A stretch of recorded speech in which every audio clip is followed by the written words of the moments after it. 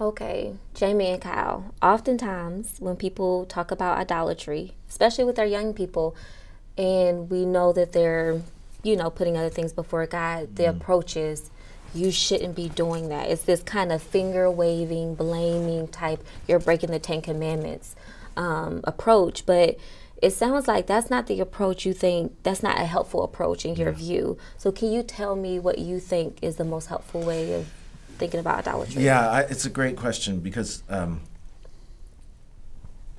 don't want to go around denouncing young people as idolaters. It's like and saying you don't have joy because you keep bowing the knee to Instagram or something.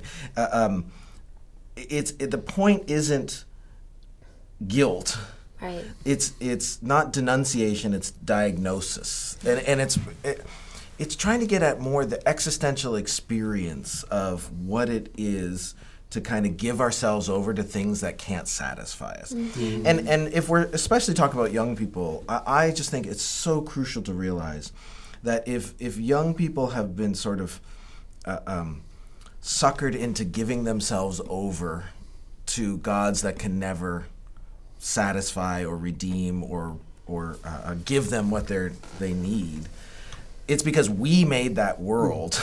Right. Our idolatries are caught more than they're taught, and they are absorbed more than they are chosen, sort of intentionally. And I think what we all need to do, if idolatry is one of the inhibitors to joy, it's because we've created environments, contexts, patterns of culture that have effectively trained young people to look for meaning, fulfillment, and significance from all of these false promises. And in that sense, it's if there's any denunciation, it's more of us and the world we've made.